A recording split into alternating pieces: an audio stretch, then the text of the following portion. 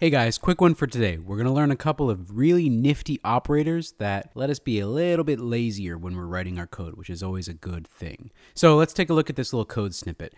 We have an int, numbase, currently it's at 1. What we want to do in this next line of code is actually make numbase 1 bigger.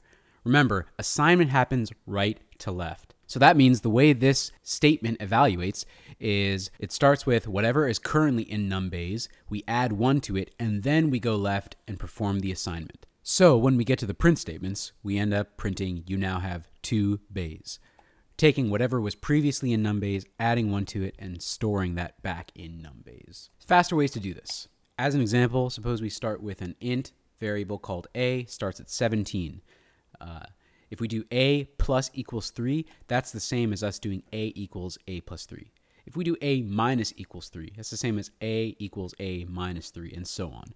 We can do the same thing with a string, actually. If we start with a string s with the value high, we can go ahead and do s plus equals, and it's going to concatenate this string onto high.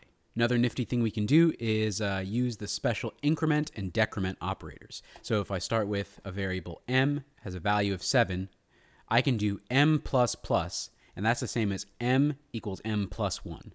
Likewise, I can do m minus minus, and that's going to be the same as m equals m minus 1. Works the same way with a double. This one is x, starts with a value of 6.4. If I do x minus minus, that's like I'm doing x equals x minus 1.0, and I'm left with a value of 5.4. You're going to use these two in particular all the time once we start working with loops a little bit more.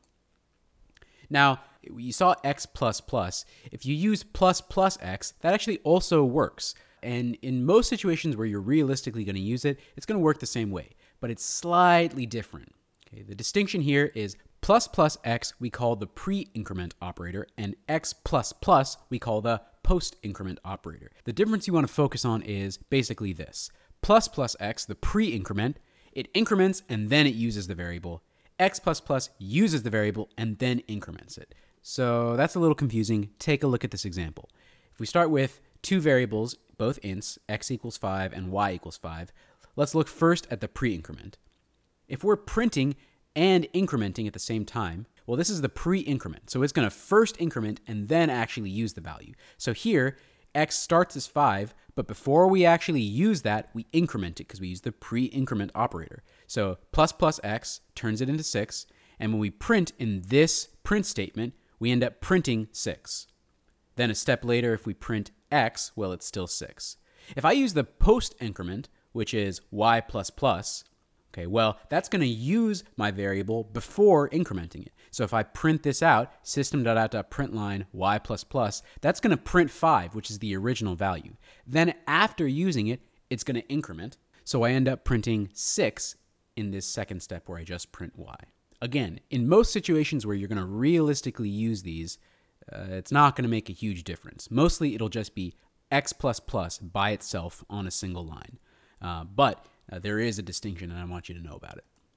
Now you try a couple. Go ahead and rewrite these statements using the extended assignment operators and the increment and decrement operators.